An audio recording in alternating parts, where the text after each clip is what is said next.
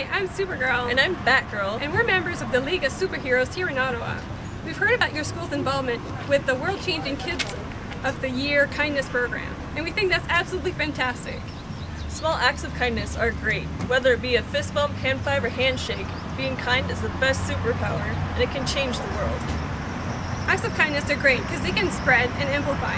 If you do something kind for one person, that person might do something kind for the next, and so on and so on. And everyone's happy, and that's just the greatest feeling in the world.